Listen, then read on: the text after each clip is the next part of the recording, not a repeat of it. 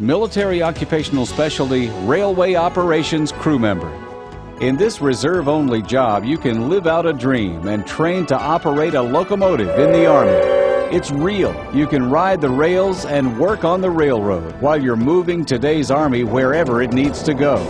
For this, the Army will train you to operate the sophisticated Army trains that move its supplies and equipment and fulfill its mission. You'll train to interpret track warrant and timetable information, as well as to send and receive hand signals, execute orders from signal towers, switches, and other personnel, and train to use flags, engine whistles, radio communications, warning lanterns, fusees, and signal torpedoes. To most trainees, the greatest excitement is when you actually become an engineer and train to operate one of the Army's powerful locomotives.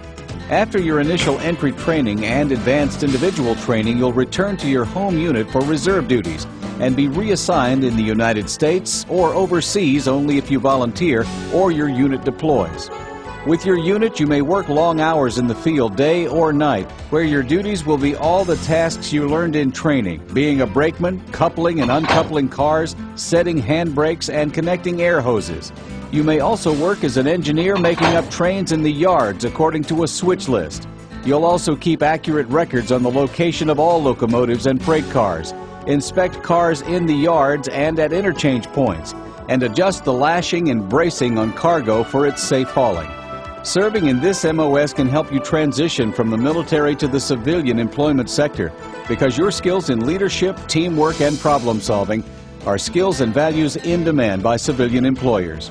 In this MOS, you'll be working on the railroad as you help move supplies and equipment for today's Army wherever it needs to go. Military Occupational Specialty Railway Operations Crew Member.